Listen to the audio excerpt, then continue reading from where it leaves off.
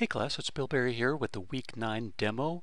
We're continuing our topics from last week, and last week we talked about inheritance. We got a good way through the topic of inheritance and also talked about overrides. We are continuing our object-oriented programming lessons though, so this week we're picking up with polymorphism and then talking about abstracts, including classes and methods. But let's go reacquaint ourselves with where we ended last week. We had a person class and we had two extensions of that, two subclasses called student and teacher, and we noticed that when we declared a student as an extended class from person, we could override the methods there, and we got inherited methods from the parent, but we could add some new methods and we could override methods to change the behavior for that class. We also saw that when we declared variables of that type, we saw the behavior that we expected. We then looked specifically into overrides. So we overrode a couple of different methods. One was we had a toString method, but we said, look, we really want students to have a different kind of toString. So we talked a little bit about their GPA, for instance, and how many courses they'd completed. We also would do the same thing in teacher, where we might say how many courses they're teaching this particular term. So toString was made specific to those classes via an override. We also overrode the valid ID method. So we said a person, we really didn't know how to validate IDs because the rules were different for students and teachers. So we implemented a new valid ID, an override in the student class, which did the specific stuff that needed to be done there to validate IDs. They needed to be 9 digits long, they needed to be all numeric digits, etc. So we got that far and that was great, but we left ourselves with a couple of questions. So one of the things that I asked and didn't answer was, can I refer to a student via a person reference, right? We said a student is a person, so can't I refer to a student as a person? And then if so, what behaviors do I get? So we'll answer that question, and then we have several follow-up questions that we'll come back to, but let's go answer that one first. So let's look at our main code, and you'll notice that we declared a person reference called testPerson, and we assigned that to a newly created student. So it's a student object, but it's a person reference.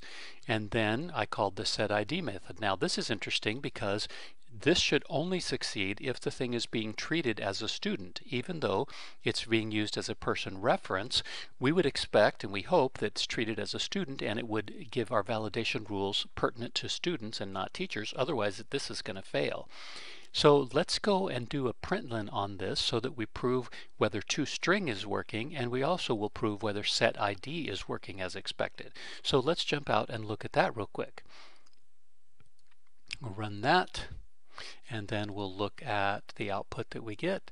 And in fact, here's the output for this. Even though it's a testPerson reference, we're getting it treated as a student. So we're getting the student valid ID is working and the student toString is working. So this is a great example of polymorphism. Polymorphism, many forms, right? Polymorphs.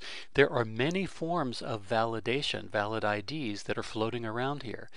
And there are many types of toStrings that are floating around here.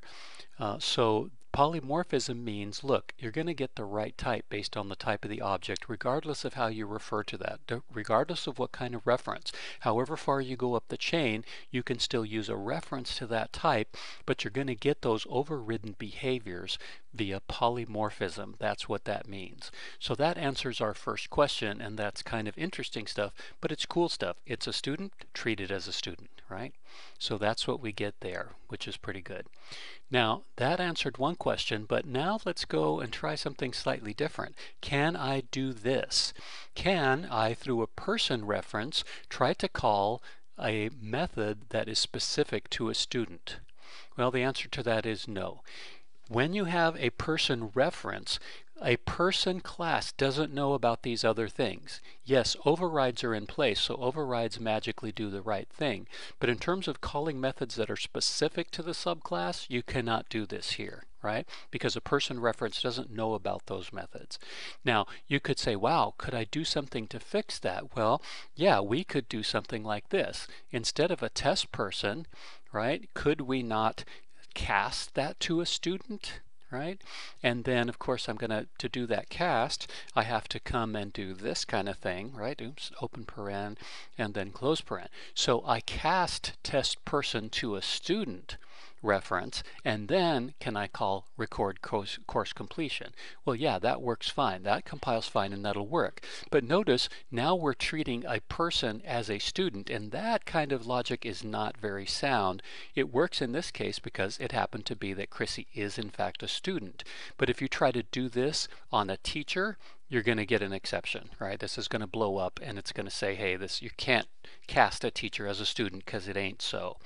Now, the underlying thing here is you probably shouldn't be trying to do this anyway. You shouldn't be trying to do studenty things with a person-y kind of reference. So it's an interesting topic, but it's one that we will sort of leave out and say it's an interesting thing, but it's not something we would normally want to do. So we will basically leave ourselves a note that says can't do this. So we now have a couple of students and a teacher created, and we've seen how depending on what kind of reference we have, irregardless of that, you have the thing will be treated correctly. You get the correct overrides and they'll be treated as the proper object type, which is very cool. So that answers the first questions and the main question that we left when we departed the video last time. Now the next question we have is, can I have a single array? I want an array that includes all kinds of people from these classes, and what happens, can I put them all in an array, and what behaviors do I get, etc. So let's go try that just to prove to ourselves that indeed we can act on all of these things, because remember, a student is a person and a teacher is a person. So can't I create a college people array and set it to a new person array with, let's say, 5 people in it, right? And then I've created all of these. I have a test student, a test teacher, and a test person. Can I come down here and say college people sub-0, and now I want to point that at test student. Right? Now remember, these are references. Test student is a reference to a student. So I'm going to stuff that into an array which points at persons, not students. Is that legal? Well, we'll find out in a minute. Right? And then let's take this one and point it to the test teacher. And last but not least, let's point the next one at the test person, right? So now I have an array of all 3, all pointing at slightly different types. What happens if I say for int person index equals 0,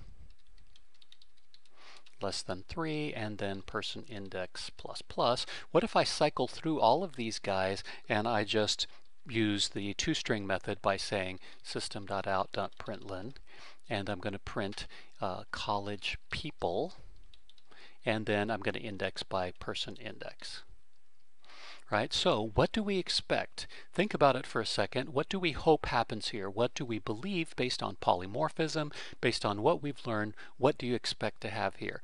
Now let me go to the output window and clear what we have here so that we are completely sure that we are getting seeing only what we should.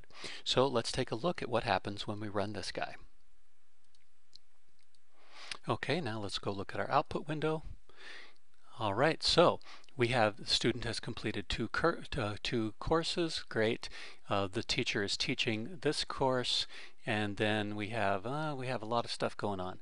But basically, the people were treated properly as students and were treated properly as teachers. So they were treated appropriately for each according to their type. Now we want to look at main, make sure we didn't do anything bad. We're pointing to test student, test teacher, test person, right? So everything seems to be happening correctly. We're pointing to the right people. Now let me make sure I didn't make any mistakes. Everything looks good there. Yes, test person. Okay. So everything looks like it was happening correctly, and I've gone through my index. Everything seemed to be great. So as expected, polymorphism saved the day. It lets me treat everybody as a person, but yet we still get the overrides that we think are appropriate and that we would expect to see here. So that's exceedingly cool, right? That's good stuff.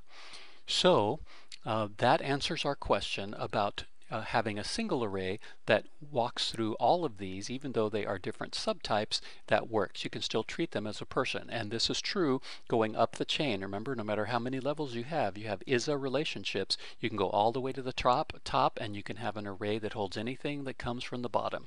So that is exceedingly good stuff.